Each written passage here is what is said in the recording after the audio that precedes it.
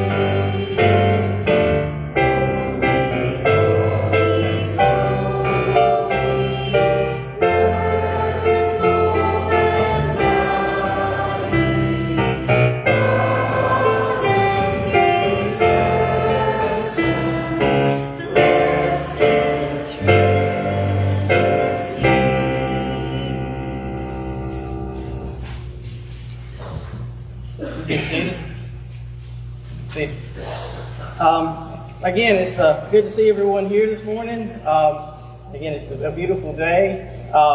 We got several announcements we want to make. Business meeting coming up this Wednesday at 6 p.m. Youth will be meeting upstairs in the youth room. We got Bible school coming up in June, the 21st to 25th. We still need supplies for that. We still need a few jars. If anybody's interested in signing up to be a leader or just helping out in general, there's a sign-up list over here that you can sign up to help with that. There will be a movie night for the youth on June 6th, starting at 5:30. We also, I think that's about all the announcements I have. Anybody else have anything else to add? Okay. We have many people on our prayer list. We want to be in prayer for the nation of Israel, be in prayer for the situation there, that this will be resolved. We want to be in prayer for our nation. There's lots of things going on with our nation today. We want to be in prayer for our families in our nation, be in prayer for our president. We may not agree with him sometimes, but we want to be in prayer for our leaders, our governors. Just be in prayer for just our schools. School may be winding down, but we want to be in prayer for everyone that's leading our children, our families, and our churches. To be with everyone that's on our prayer list here. Be in prayer for, I'm just going to mention this, be in prayer for my father. He's having surgery tomorrow. Just eye surgery, should be in and out real quick, but be in prayer for him. Anybody ever have any special needs they want to mention this morning?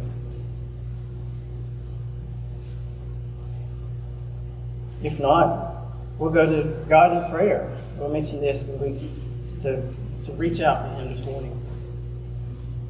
God, we come to you this morning with great hearts, Lord. There are so many, Lord, that have not been mentioned, Lord. But Lord, we come to you because you told us to do that, to act obediently and faithfully. Lord, we pray for each of these things that we've mentioned this morning, God.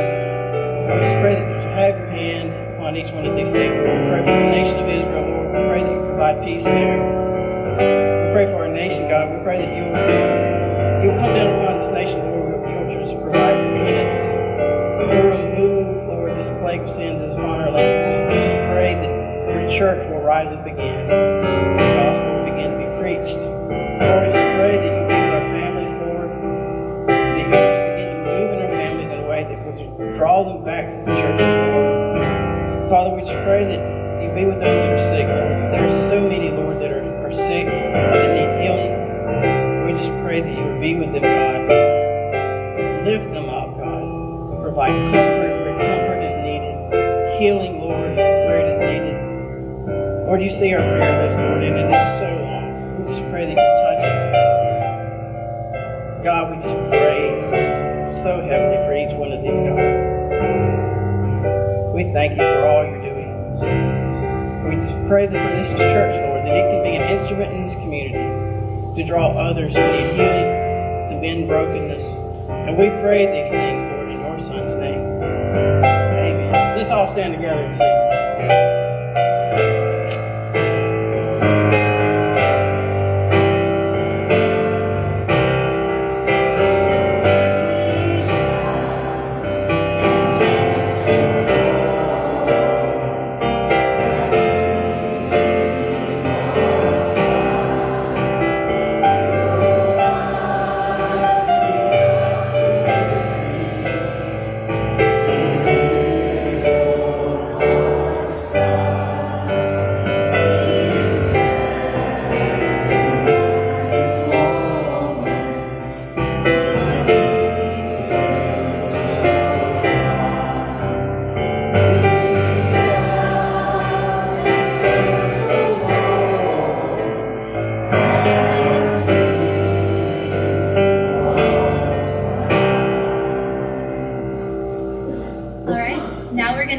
Bless his holy name, which will segue into God is so good.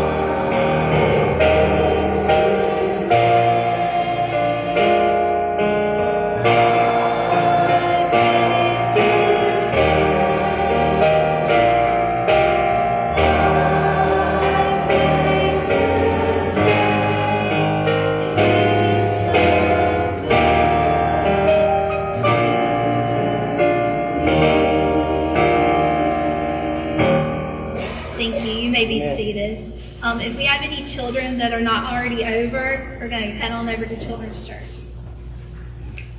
Amen.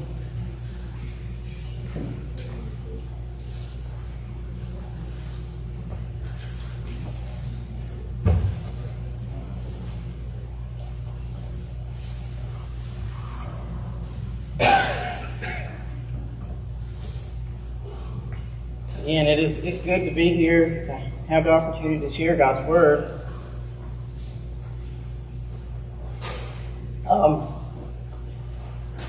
This came up a couple of weeks ago that I was going to get to do this, and it's interesting that this song was picked.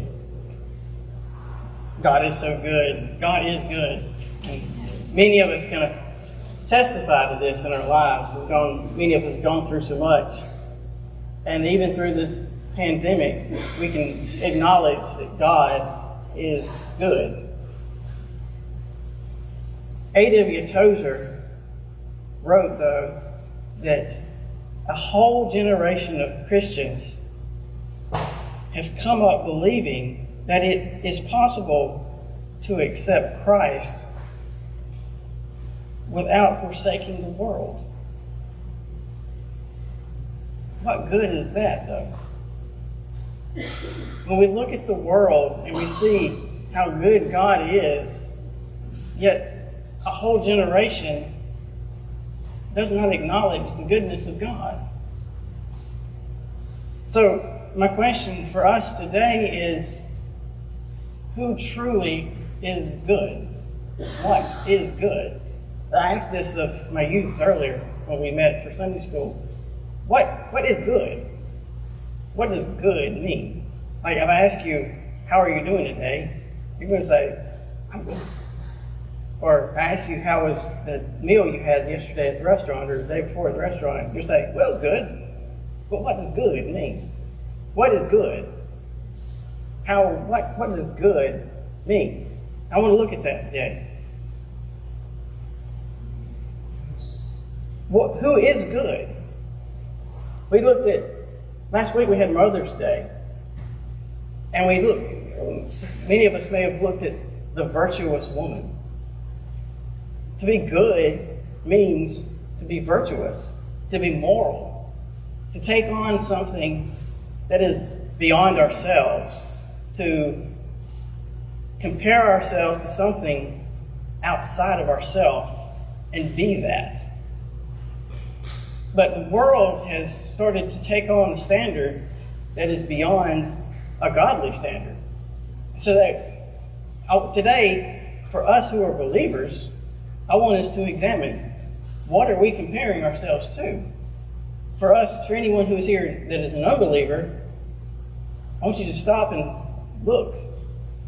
Are you comparing yourself to the world or to God?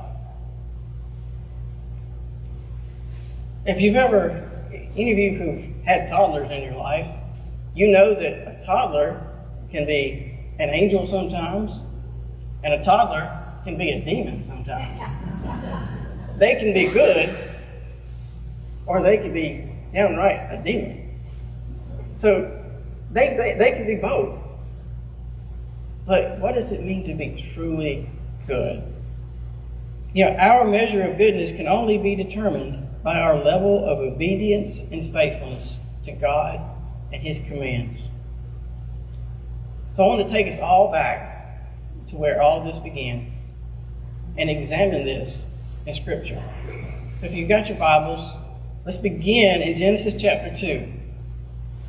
Genesis chapter 2, verses 15 to 17. The Lord God took the man and put him in the garden of Eden to work it and to keep it. And the Lord commanded the man, saying, You may surely eat of every tree in the garden, but of the tree of the knowledge of good and evil you shall not eat. For in the day that you shall eat of it, you shall surely die. At this point, God remedies the one thing that was not good in His creation. And that was for man to not be alone. And He made a helper for him. God saw something that was not good in His creation. So in verses 22 to 21, he says, "So the Lord caused a deep sleep to fall upon the man, and while he slept, he took one of his ribs and closed up its space with flesh. And the rib that the Lord God had taken from the man, he made into a woman and brought her to the man." One of my former pastors says that one of the reasons that it's man and woman was because when Adam looked at the woman, he said, "Whoa, man." That's the reason that we have woman and man. At this point, man and woman dwelled together in the garden in peaceful tranquility with God until some unexpected events arise in the course of the decisions of their lives, which ultimately separate them and separates us today from God. Now, I want to take it back just before this happened. Sometime within the final acts of creation, there must have been a fall of the evil angels that had occurred, with Satan as the leading conspirator, emerging as the evil intruder in Genesis 3, as we begin to go into chapter 3. And it begins it begins with this paradise. And they twist the words of God to bring Adam and Eve under his rule. Evil entered the garden and paradise was lost. The serpent questions God's authority using confusion to lure Eve toward disobedience. The very name serpent describes the subtlety, craftiness, and beguiling nature that he uses to draw them away from God. And like a subtle snake or destructive dragon, he wants to devastate God and his people today.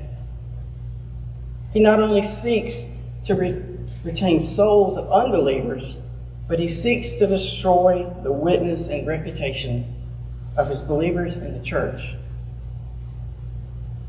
He's wanting to distract us. He didn't want these seats to be filled. He doesn't want children to be brought to Bible school. He doesn't want children to be in children's church. Why? Because if they grow in discipleship, they'll tell someone else. Genesis chapter 3, 1 through 5 says, "The serpent was more crafty than any other beast of the field that the Lord God had made." The Lord God had made. The Lord created the serpent. The serpent had fallen. The serpent had rejected God. And the serpent, he said to the woman, "Did God actually say, 'You shall not eat of any tree in the garden'?" And the woman said to the serpent, "We may eat of the fruit of the trees in the garden, but God said, 'You shall eat of the fruit of the tree that is in the midst of the garden, neither shall you touch it, lest you die.' But the serpent said to the woman, 'You shall not surely die. For God knows that when you eat of it, your eyes will be opened, and you will be like God, knowing good and evil.'" Now, compare the command that the Lord gave to Adam regarding the tree. He said to Adam, "Eat of any tree in the garden, but of the tree of knowledge you shall not eat or die." But he said to Eve, and it echoes this a little bit. He says, to her he says, you shall not eat of the tree. But she adds to this, "You shall not touch it." There's a little bit of discrepancy there. She fails to acknowledge an awareness of good and evil. A lot of people know about Christ today. A lot of people know about God today. But there's no awareness of good and evil in their lives. There's no standard in their life. So what is good? What is truly good? Because this covenant was made with Adam before she was created, one might simply say there was just a miscommunication. Maybe he didn't tell her. Maybe she views God's instruction as open to human modification. A lot of people do that today. They take God's word, they take the law, they make it into their own interpretation. Maybe that's what he did. Or maybe one may consider it from the Jewish perspective. Eve may not have wanted to get to the point where they were close to disobeying God's command, and they set up this fence that would keep them a few steps removed from being tempted.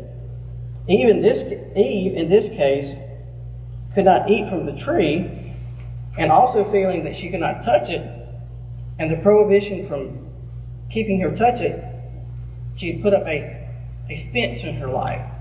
It's like going on a diet. You don't want to eat Debbie cakes, you don't buy Debbie cakes. But then you go into somebody's house and they got Debbie cakes and you're tempted. You know, that kind of thing. So she says to the serpent, we're not supposed to touch it. She was aware of her limits before God and had established boundaries, yet she was still vulnerable. We all know our vulnerabilities, and we have to be aware of what Satan and his demons are going to come at us with. That and in our families. And we have to be willing to go after those things and keep those fences in our life. It's this prohibition and this boundary toward recognized sin of any kind which our lives must learn to build fences around when we face temptation. Times and conditions may change, types of sin may vary, but Satan's methods remain the same. He uses the familiar to foster disobedience and doubt toward God. But just as he did with Eve, eventually he convinces the self that his truth is right. And this is what the devil has done across our globe, across our nation. And God has lied. That's what he tells us. God has lied to you. God's truth is not relevant anymore.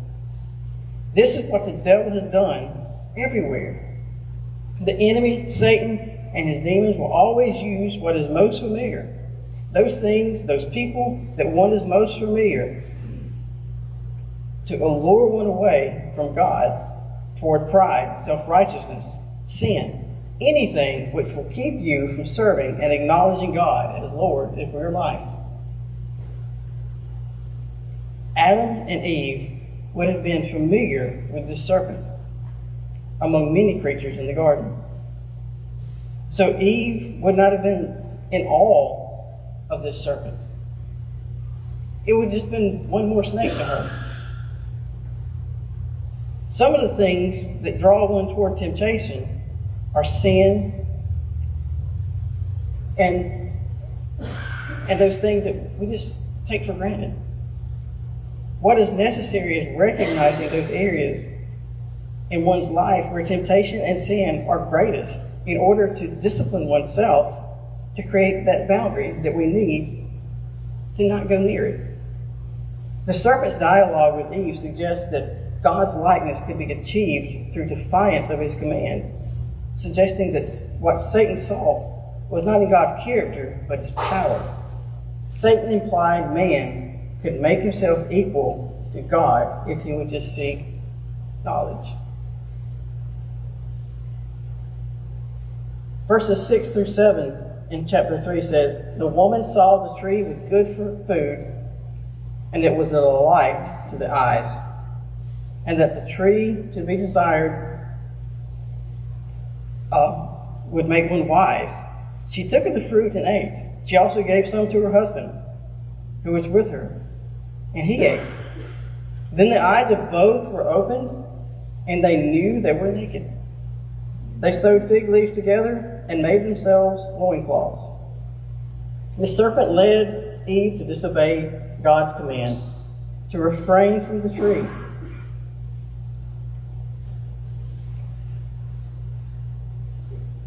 She now had decided for herself that the tree was good for food and a delight to her eyes, the tree was to be desired to make one wise.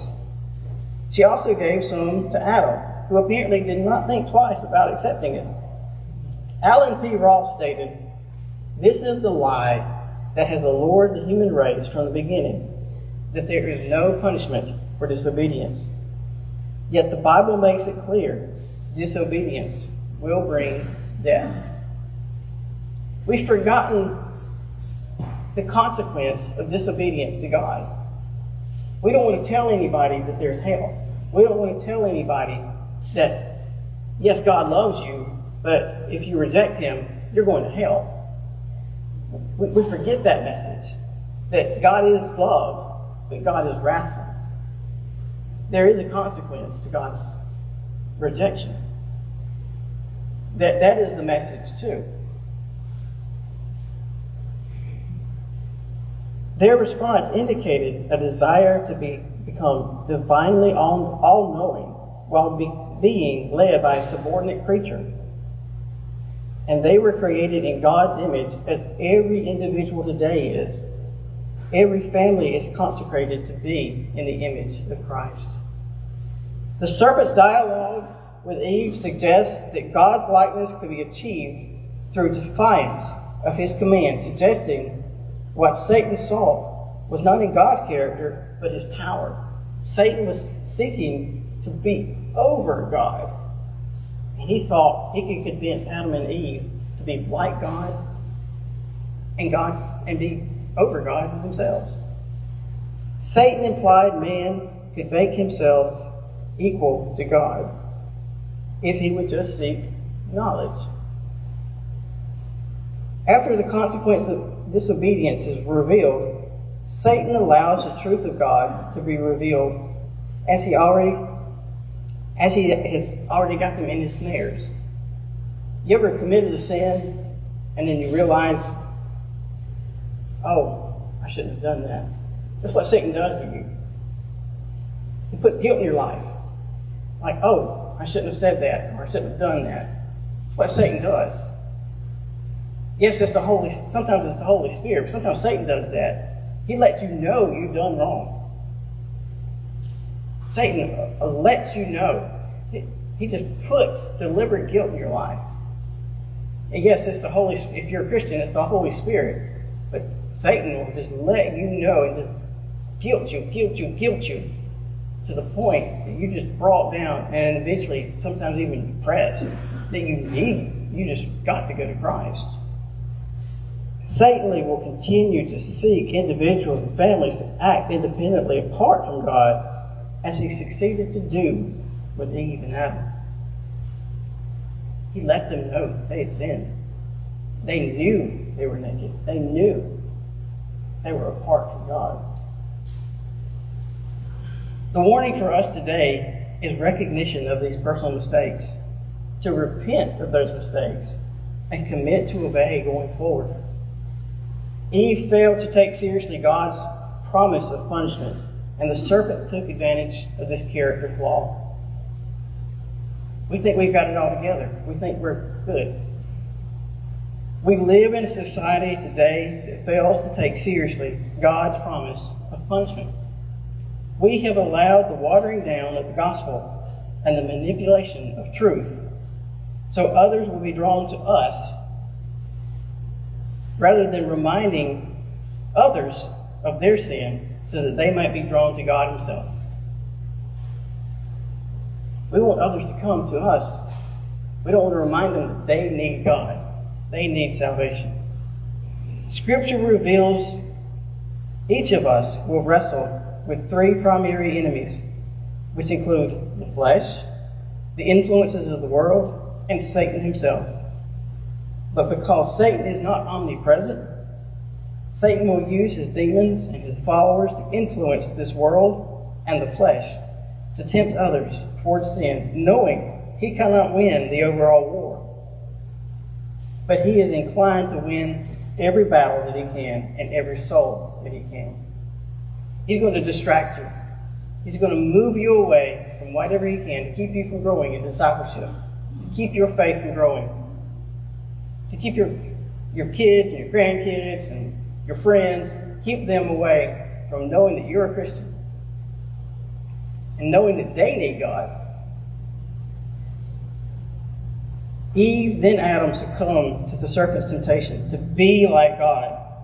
Believers in God's family could not make this assumption. We are called to be the children of God, fulfilling the Great Commission of Christ. When one fails to act faithfully and obediently to the Word of God and follow the Word which became flesh, it compromises one's ability to effectively fulfill His commission. For the believer, there is no option to do things my way or our way. It is about seeking to do His will and obey His commands. Judgment and condemnation follow man because of the choice that was made here. Romans 5:12 states, "Therefore, just as sin came into the world through one man, and death through sin, so death spread to all men because all sinned."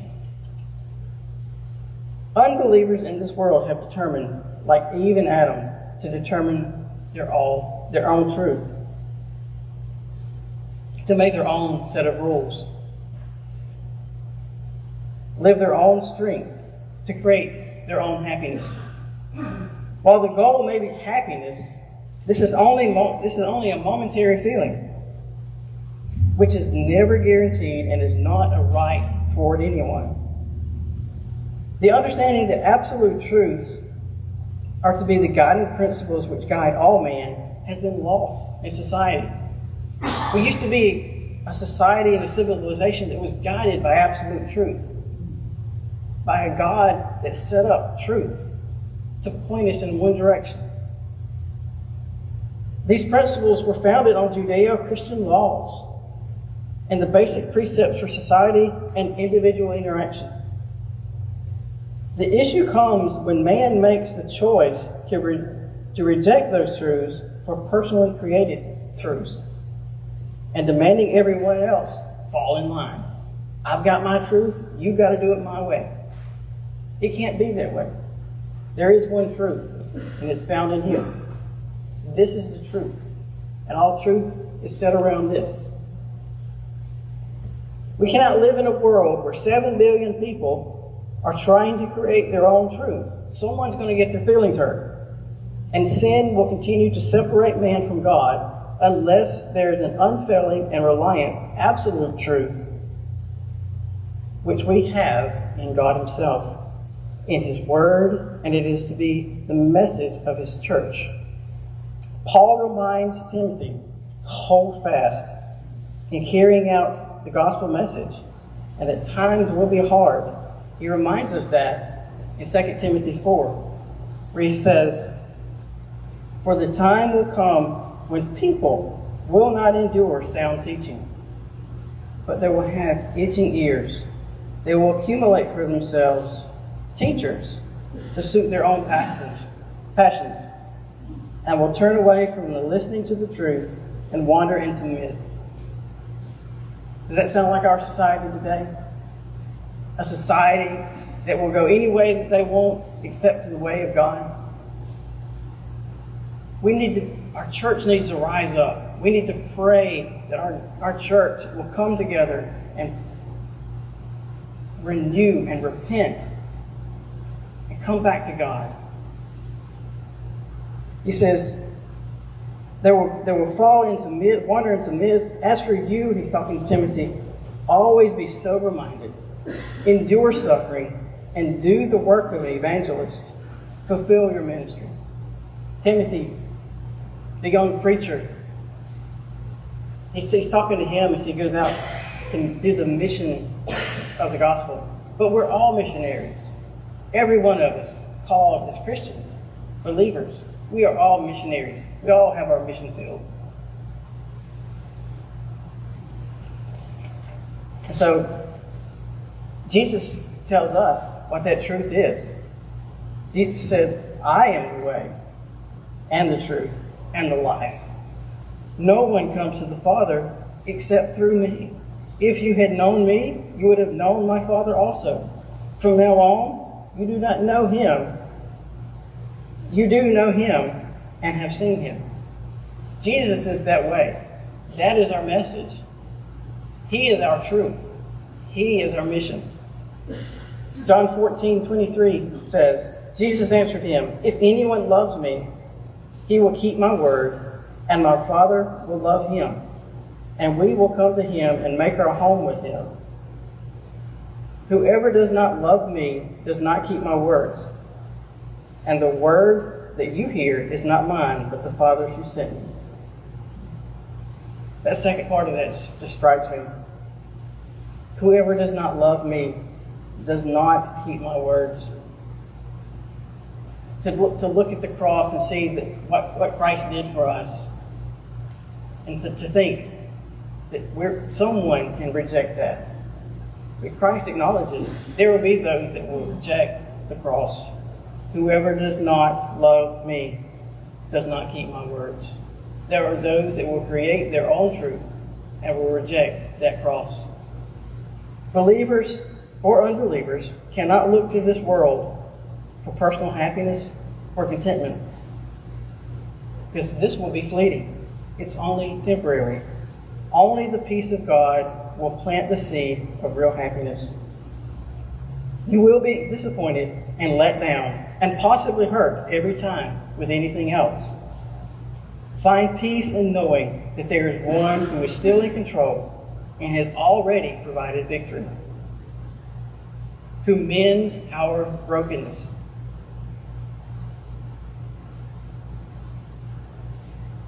I'm reminded with that of a song by Matthew West called Truth Be Told. He says, "I say I'm fine, yeah, I'm fine, oh, I'm fine, hey, I'm fine, but I'm not. I'm broken. And when it's out of control, I say it's under control, but it's not. And you know it. A lot of times we're broken.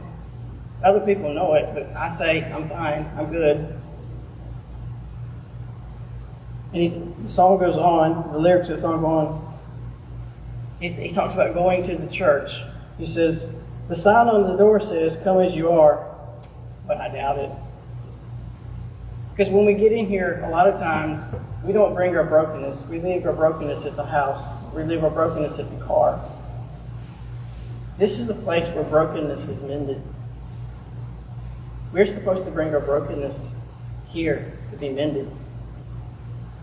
This is the house of God. This is the church where the community can bring their brokenness to be healed, where the sick can come and to be healed, to be prayed for.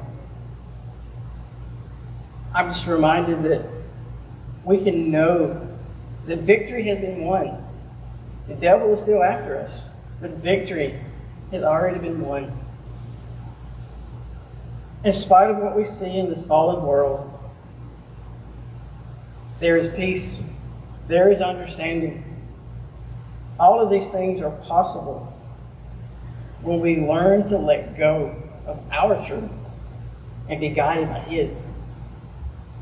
The eyes of Adam and Eve were opened, and they were now morally aware, morally discriminate, morally responsible, sexually aware, and aware of their moral experience. Particularly as the awareness of sin would come into the picture. And I believe one of the greatest dangers of our society today is that there are no longer any moral awareness among our people of sin, among our young people, our families, or people in general. And we need a move. We need a move of the Spirit among our people from God and by His Spirit to make His presence known. And this begins with His church, seeking Him, praying to Him, and seeking the young church. And one of the other greatest dangers that we face is the lack of awareness of sin among so-called believers.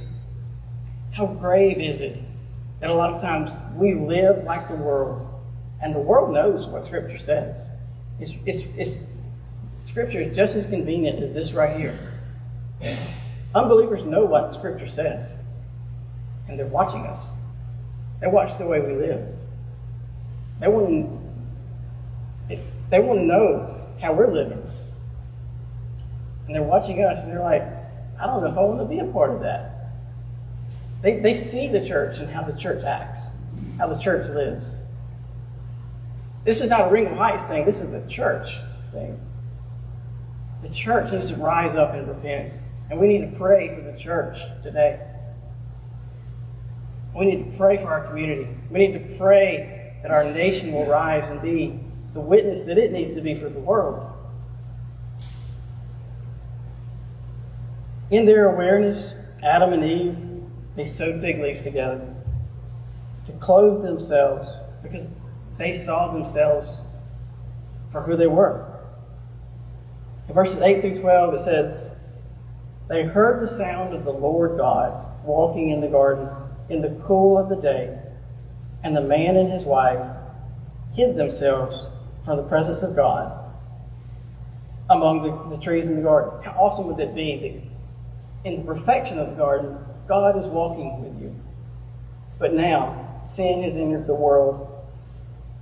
The Lord God called to the man and said, where are you? And he said, I heard the sound of you in the garden, and I was afraid, but I was naked, and I hid myself. And he said, who told you that you were naked? Have you eaten of the tree which I commanded you not to eat? And the man said, the woman you gave to be with me, she gave me fruit of the tree, and I ate. Then the Lord said to the woman, what is this that you have done? The woman said, the serpent deceived me, and I ate. Another danger begins to arise here. The enemy uses this situation to divide individuals and families.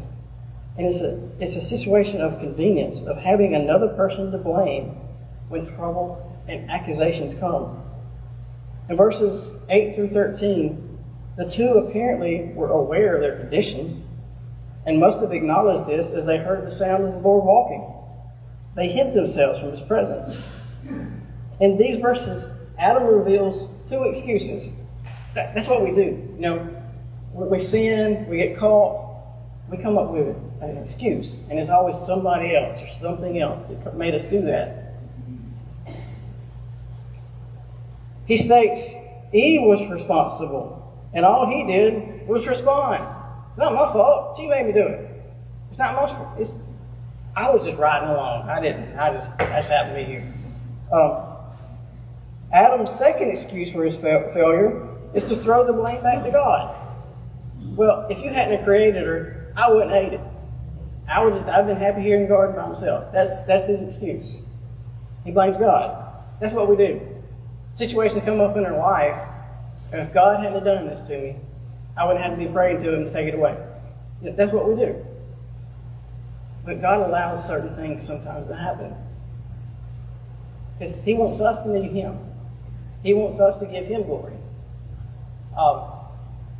He doesn't want sin in our life, but he does want us to praise him. He does want us to give him glory for those things in our life. Eve blames the serpent. The couple deflect their responsibility elsewhere to minimize their disobedience.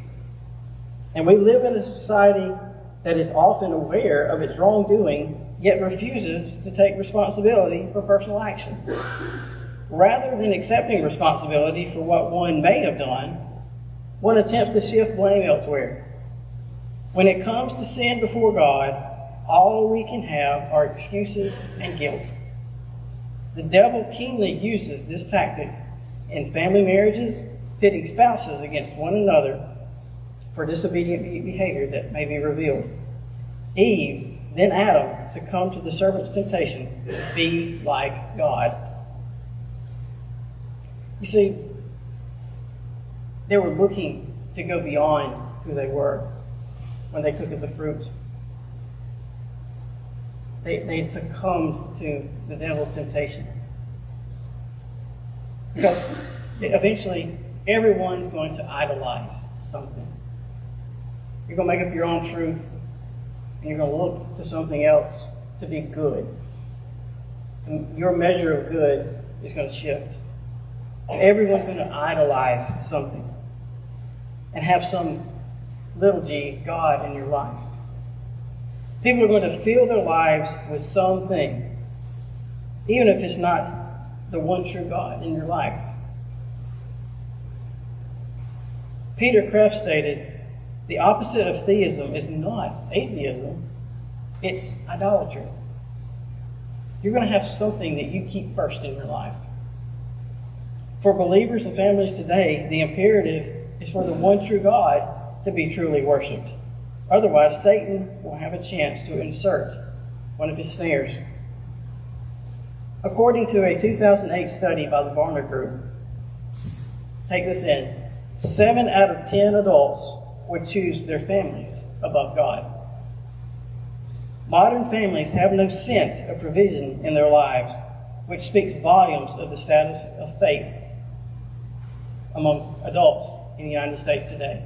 7 out of 10. 70% of adults would choose their families before they would pick God. Because adults have so little faith or sense of God's provision, opportunities for Satan's snares to divide relationships are even greater. His snares entangle, impede, distract from God, and draw one away from serving God.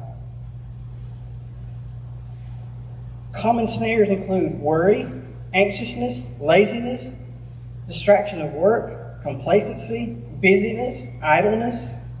Satan keeps people busy or not busy, doing things that are so important, and the gospel work is left undone. Satan is bent on tearing down relationships of individual families. And just as Satan crept in on the couple in the garden, the enemy still attacks individuals, and especially those in the church today. The enemy is pleased when disobedience to God weakens one's faith and devotion to God. He is busy convincing us there's plenty of time. We can do that tomorrow. The enemy arms people with faulty truth, worldly thinking, and using various footholds to launch even greater battles to divide people and separate them from God.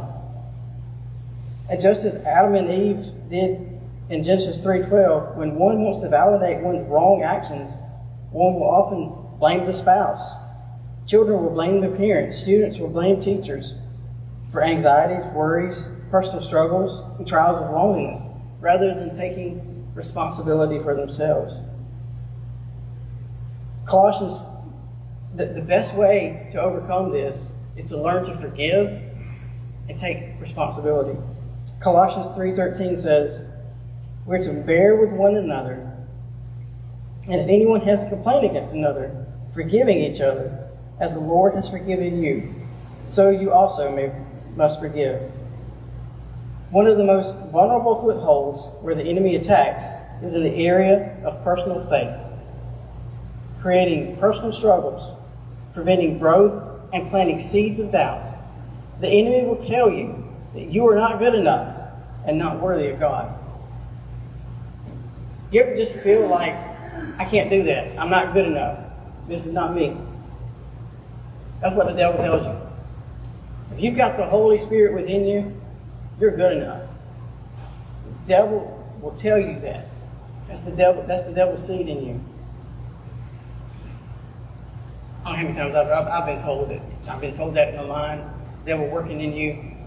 The devil will work in you and tell you, you're not good enough, you're too old, you're too young. That's the devil working in you. In sin, one cannot measure up as we are clothed in the righteousness of Christ. There is nothing that we have done on our part to deserve His grace. Romans 3, verses 10 through 12 says, as it is written, there is no one righteous, not even one. None of us are righteous. There's nothing we've done on our part. Christ did it all. There is no one who understands. There is no one who seeks God. He came for us. He came looking for us. All have turned away. They have together become worthless. There is no one who does good, not even one. So I ask you today again, who is good? In Him we have peace and comfort in knowing our sins are forgiven, and we have the hope of an eternal home in Him because of His resurrection, which should encourage and strengthen us to move forward with the commission of Christ that He gave the church. Ephesians 2:8 says, "For by grace you have been saved through faith, and this is not your own doing, it's the gift of God, not a result of works that anyone should boast." Life is going to have hurdles and unexpected tragedies. To overcome the attacks that one will face from the enemy in this world and within oneself, personal faith must be consistently built up with an awareness of what Satan is coming at you with. Adam and Eve may or may not be been prepared, but maybe she tried to come up with some type of fence, but she was still vulnerable. When one's faith breaks, everything is affected, including career, personal witness, and church life, devotion to God. Your children are affected, your spouse, and your marriage itself. This is why it's important to stay connected and to keep others connected, because everyone is going to have hurdles and hills. And sometimes people are simply looking for someone to walk with and get over that hurdle or hill. There are people that many of us have not seen in years, months. They are broken and they need to be mended. They need to hear from us. And they need someone to reach out and grab them by the hand and get them over that hurdle or that hill. And there's no better time than now, as we're coming out of this time of COVID, to bring them back into the storehouse. Because they need someone to walk with them, to bring them back into God's house, so that we can show them what it means to have the love of Christ. The enemy is sowing seeds of false understanding about morality, life, marriage, promoting teachings that are unworthy of God's standard, creating false truths in direct contradiction to His Word. To counter the attacks of the enemy, the church and believers must be consistent in intentionally teaching a biblical perspective of joy and the blessing of God's faithfulness. And one of the best means to counter attacks of the enemy is teaching one another to have an active prayer life. How active is your prayer life? How active is your prayer life among one another? Our prayers should be proactive to counter any attacks individuals or families in our church or family members may be facing. Another way to prepare for attacks, as mentioned earlier, is learning just to forgive. Don't hold grudges. Relationships do not develop strength because two people always agree, but they survive because forgiveness is the glue which will overcome the offenses of this world. Clinton Arnold lists several biblical concepts for Christians dealing with various evils which we all will deal with throughout life. First, he says we are to draw near to God by submitting oneself to Him and our families to God. That comes from James, book of James 4:7. And we're to do this with genuine desires to seek God's ways. Second, he says we're to resist the devil and his spirits by giving attention to those areas which make us susceptible to his attacks. Individual families are to resist the devil by working together in faith. Arnold emphasizes knowing the power one has by Christ that comes simply by renouncing the ungodly things, keeping one from growing in Christ. How do we do this? By working with the Spirit that dwells in us. Romans 8:11 says, we have the same power in us that raised Jesus from the dead. How awesome is that to consider? The same power that raised Jesus from the dead dwells in us. And next week, the church celebrates that. The coming of the Holy Spirit is Pentecost. We acknowledge that next week. Take that. You have the same power in you that Christ has in him. The third person of the Trinity. He is the one that can move you and can move the church. He is the one moving us. And to overcome the distractions of this world and receive the protection and blessing from God, individuals must devote themselves to God and have a growing awareness of the snares of the enemy and potential pitfalls that may cause one to fall. Awareness grows best through discipleship in the local church, as churches model what it means to take on the three enemies that each of us have and to face them seriously, along with awareness to the spiritual needs of the local community in fulfilling the Great Commission. It's not just our church, it is the church. It's the church of Christ, and we're to reach out into the community and draw people in.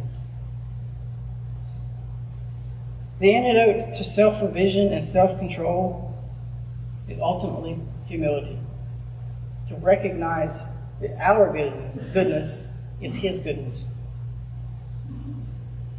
We humble ourselves. We're thankful for what God has done.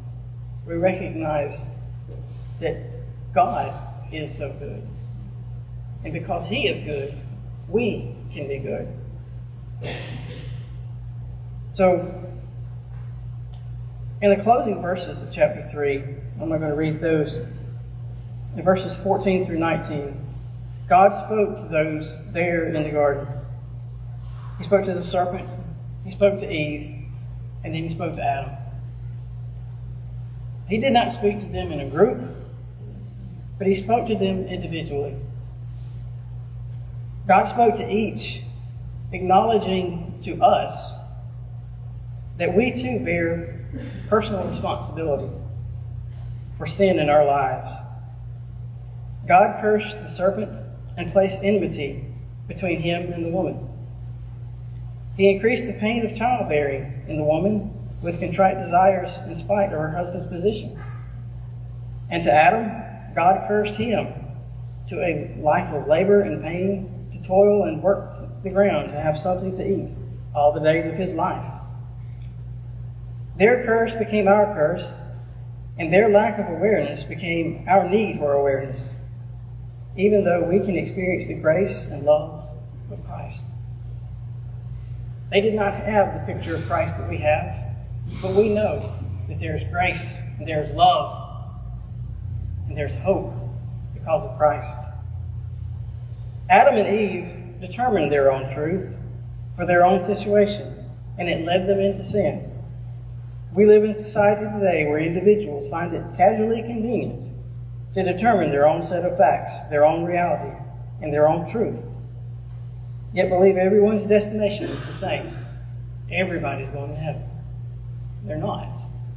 God is still a God of wrath.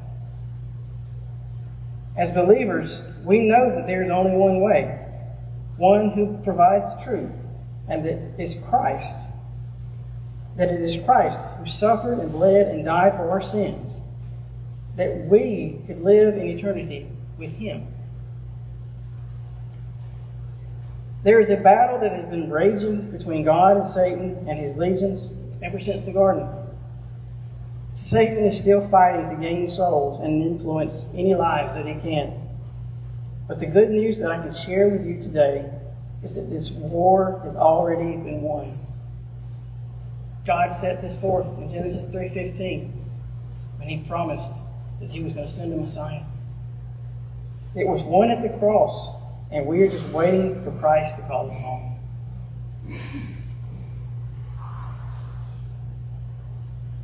Have you experienced this victory today? Do you know what it is to truly know good? Do you know good today? God is so good. A.W. Pink said, "It was not Adam who sought God, but God who sought Adam. And this has been the order ever since." God is seeking you. God is looking for you. Even if you're saved today, He's looking to dwell in you and to move you. If you're an unbeliever today, God wants to know you. God wants to know who you are, and He wants to draw you to Him eternally. And He's made that way through Christ. So today, as we wind up, we want to recognize God's sovereignty and lordship and the freedom that we once assumed that we had as slaves of sin, and we want to give that to Him as we come to Him in our invitation this morning. This morning. I think we've lost our pianist. So as we go to God here before we have our invitation, let's go to God in prayer. And then we'll sing, we'll just have a benediction, and we'll sing Amazing Grace. Let's go to God in prayer real quick. Lord, we thank you for this message, Lord. And I pray, Lord, that if there's anybody here this morning, Lord, that needs to hear from you, just to speak with you, Lord, we just pray that you just move in their hearts, Lord. I thank you, Lord, for your message. You are so good, Lord, and Lord, you're moving among us, God. We just pray that if there's anyone that doesn't know you, Lord, you just draw them to you, God. But we thank you for your church. We just pray that you move among your church, God, among your people, not just in River Heights, but just among your nations. We're waiting for the day, Lord, your Son comes back, Lord. But until then, help us not to just sit back and wait, but help us to move so that others may know you. Because we see our world, Lord, is chaos, and we just pray that others can be stirred, people will repent. And we just thank you for your church. Lord, as we come together, Lord, we just thank you for all that you're doing in this church and its ministries. I pray this in your Son's name. Amen. Let's all stand together and sing Amazing Grace.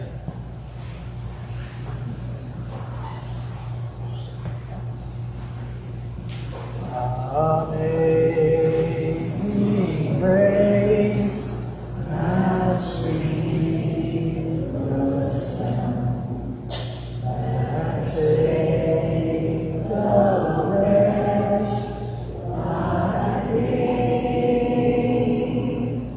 I once was lost, but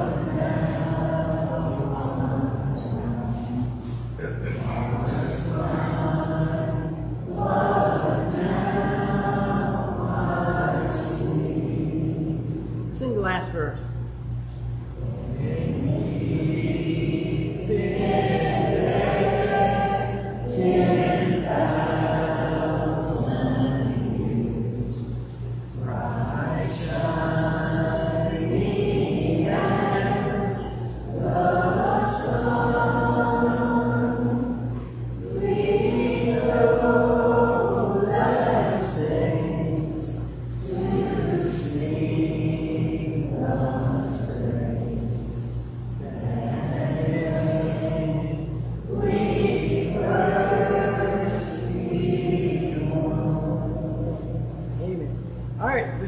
See y'all again Wednesday night.